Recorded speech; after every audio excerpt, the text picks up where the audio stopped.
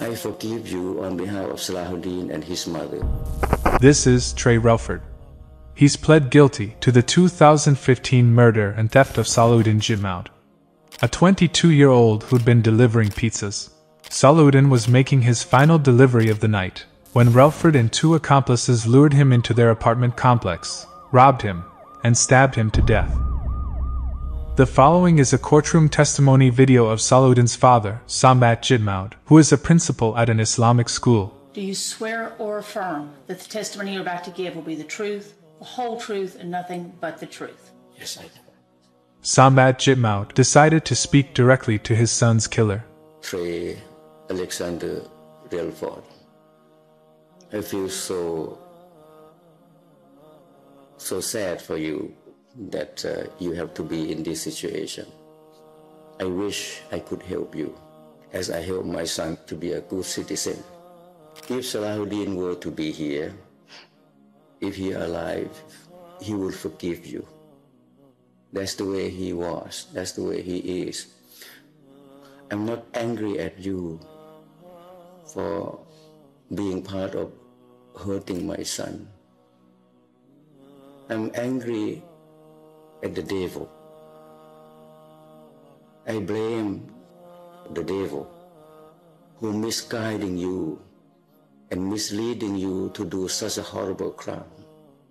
No, I don't blame you. I'm not angry at you at all. I want you to know that.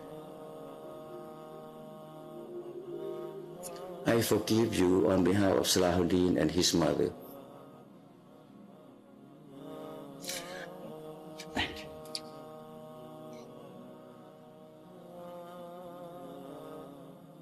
Before Judge Kimberly Burnell delivered her sentence, there was still one person left to speak. Mr. Relford, do you wish to make a statement? Yes, ma'am. I'm sorry about what happened that day. But I do applaud you, because it takes a powerful man to know that somebody has hurt them and do what you, get up there and say what you just said. I have a child. This shit is for. And I can imagine the hurt, the pain from what you learned.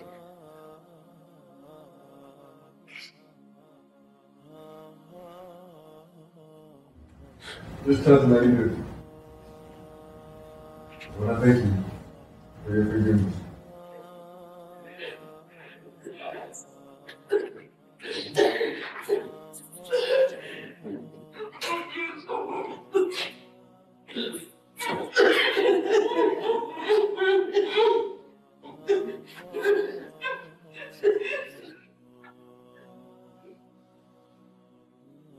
And now, it's time for the judge to announce her sentence.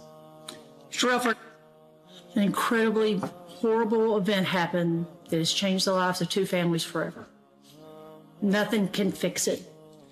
I am going to accept the Commonwealth's recommendation. Murder, 25 years. And I truly wish for you the very best. Thank you. Sambat Jidmaud was interviewed after the sentencing.